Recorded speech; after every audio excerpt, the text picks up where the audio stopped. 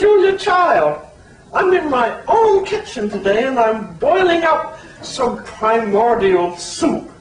And there is a primordial soup machine. We're doing a recipe for the chemical building blocks of life. Today. Hey guys, Joe here. Some people would argue the most important year in the history of soup was 1962, when Andy Warhol released his super soupy pop art. But I think soup's best year came a decade earlier in 1952, when a scientist named Stanley Miller first cooked up primordial soup. Miller's experiment took some simple chemicals like those found on early Earth, bubbled them up through a tube, zapped them with electricity, and after a few days, floating in this soup, he found amino acids, the building blocks of proteins and one of the essential ingredients for life. This idea that life's origins could be found in a puddle of chemicals is an old one. In the 1920s, two different scientists theorized about life coming from what they called a prebiotic soup. And this soupy speculation even goes back, unsurprisingly, to Charles Darwin, who in 1871 wondered if life may have formed from chemicals in some warm little pond. What made Miller's experiment so special was it gave us proof. Regular non-life stuff could become cool life stuff super easily. But every living thing we see today, even the most basic bacteria, is so complex, built of such intricate machinery, it's impossible to imagine they just popped into existence out of some soup. That's because they didn't. We're gonna go on a journey in search of the origin of life, and along the way there will be a few forks in the road, maybe a couple speed bumps, and we're gonna need help from a couple friends. We'll come to see that Miller's primordial soup isn't exactly how this story began. But the first question we should ask isn't how life started, it's when. Life on Earth couldn't exist before Earth existed, and it formed around 4.5 billion years ago at the dawn of the Hadean Eon. Soon after that, another planet collided with the young Earth, melted the entire crust, and created the moon in the process. After the crust cooled, there was even some liquid water, at least for a little while. Because for the next couple 100 million years, Earth was showered with hundreds of massive space rocks. The oceans boiled away, the crust melted again, and Earth was basically no place for life until things settled down about 4 billion years ago at the dawn of the Archean Eon. This is the earliest possible time that life could have started on Earth, the beginning of what we call the habitability boundary. And fossil and chemical evidence tell us that early microbes existed by 3.7 billion years ago, what's known as the biosignature boundary. At some moment in here, non-life became life. We call this abiogenesis. I don't have a time machine. As far as I know, no one does. Therefore, we can't go back and find that exact moment. But if we could, what would we look for? This brings us to the next big question on this journey. What is life? You'd think biology would have a good definition for life, the thing it studies. But as a biologist, I can tell you this is much harder than it sounds. In one chapter of biologist J.B.S. Haldane's 1949 book, What is Life?, he literally writes, I am not going to answer this question. Life is a board game, a delicious breakfast cereal, and a highway? According to the dictionary, it's the time between birth and death. But none of these definitions really help us. I think we might be asking the wrong question, because life isn't a thing that things have. Life is what living things do. In school, many people learn a checklist for the characteristics a thing must have in order to be alive. Mrs. Gren. But this list came from looking at life as we know it today. Life at the very beginning was probably much simpler. A cat-loving physicist, Erwin Schrödinger, looked at all these things that life does and saw something only a physicist would see. According to the second law of thermodynamics, the universe works to maximize entropy. In other words, energy and matter are slowly inching towards perfect equilibrium, everywhere. But inside living cells, there's a huge amount of order and complexity.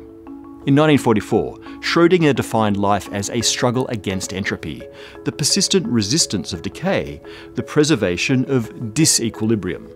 Since then, we've learned a lot more about entropy, and it may be that the rise of complexity is as inevitable as its decay.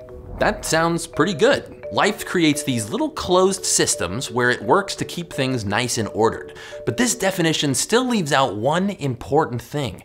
Living things evolve. Inside the very first living things must have been molecules, chains of atoms that carried information, instructions for building things or codes for doing stuff. These molecules must have copied and made more of themselves, some a little different than the others. And a few of those codes and instructions must have been better at doing whatever they did, so they made even more of themselves. What we're describing is evolution by natural selection, Darwin's famous idea. And for life to move forward, it must have been there from the beginning. Life is a product of evolution. With all this in mind, maybe we're finally able to come up with a better definition.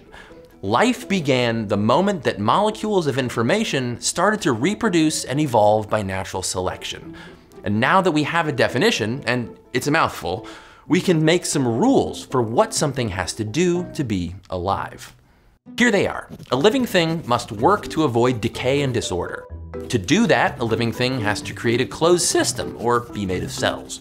They have some molecule that can carry information about how to build cell machinery. And this information must evolve by natural selection.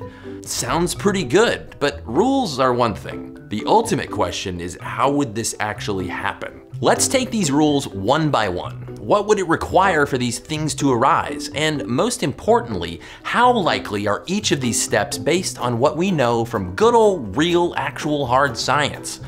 Today, no matter where we look in the tree of life, most cell machinery is made of protein, chains of folded amino acids. When modern cells make proteins, they copy genes from DNA into RNA and then use that RNA as a blueprint for making the proteins. We call this universal pathway the central dogma of biology because it sounds really cool and because it's something that all life shares. But there's a paradox hidden in there, a puzzle. It's a chicken and egg problem. DNA needs proteins to make more of itself, and cells need DNA and the instructions it holds to make proteins. So which came first? We can solve this paradox in a pretty simple way. Just get rid of DNA and protein in the earliest days of life, and let RNA do everything. RNA is the molecular cousin of DNA. It contains the same 4-letter alphabet code as DNA, only T is replaced by a similar molecule, U. And instead of 2 strings in a helix, RNA is usually found in just 1 string. RNA is special because in addition to carrying information in that 4-letter code, it can fold up into interesting shapes and actually do stuff. The same way that protein enzymes can do all kinds of chemical reactions, RNA enzymes, called ribozymes, can work life's machinery too. It's now thought that life began in an RNA world. Before DNA became a more permanent form of storage, different RNA chains could have carried information and been the machines for all of life's important chemistry. Unfortunately, the RNA-only world went extinct more than 3 billion years ago. But we can make these RNA enzymes today. Scientists have constructed ribozymes that can copy themselves, just like DNA gets copied. And these copies occasionally have errors or changes, so RNA can evolve too. If you need more proof, you can find it right inside your cells. The ribosome, the massive structure that stitches amino acids into protein, is mostly RNA. We also find nucleotides, the single molecular units of RNA, inside a bunch of other molecules our cells need for metabolism. This all makes sense only if the earliest days of living chemistry were dominated by RNA. And it solves our chicken and egg problem. The RNA world takes care of 2 of our 4 rules: a molecule that can carry information and that can evolve. To find answers for the other 2, we need to ask one more question. Where did life begin? There's been a lot of theories about where life came from, but they boil down to these. Either life arose on Earth or life arose somewhere else and was brought here. It's well known that space is full of the chemical building blocks of life, from amino acids to DNA and RNA letters, buried inside meteorites like this one that fell on Australia in 1969. It shows the chemistry that makes biological molecules can happen pretty much anywhere. But the idea that life was delivered to Earth on space rocks, which goes by the awesome name panspermia, there's just no proof it ever happened. And it doesn't really explain the origin of life anyway, it just moves it somewhere else. Life probably started here. No, zoom out a little. Okay. We know early Earth had plenty of chemical ingredients, but the problem with that old idea of primordial soup is that soup can't do anything on its own. those chemicals can't react without outside energy. We get a hint of where this primordial energy came from by looking, again, at our own cells. Instead of lightning or heat energy, our cells pile up a bunch of hydrogen ions, protons, on one side of a wall, let them flow downhill, and use this like a water wheel to push on cellular machinery and make things like ATP in the mitochondria. The powerhouse of the cell! We burn food to keep our hydrogen pump going. But the first life forms wouldn't have been able to do this because tacos hadn't been invented yet. Instead, they would have needed some natural source, and they could have found it at the bottom of the ocean. Deep sea hydrothermal vents are covered in microscopic little pockets, which could have served as molds for the first cells. Molecules with one oily water-hating end and one water-loving end have this neat habit of forming bubbles and sheets all on their own. And there were plenty of these in the chemical soup near deep sea vents, ready to give rise to the first cell membranes. These vents also create natural streams of hydrogen ions near those little pockets in the rock.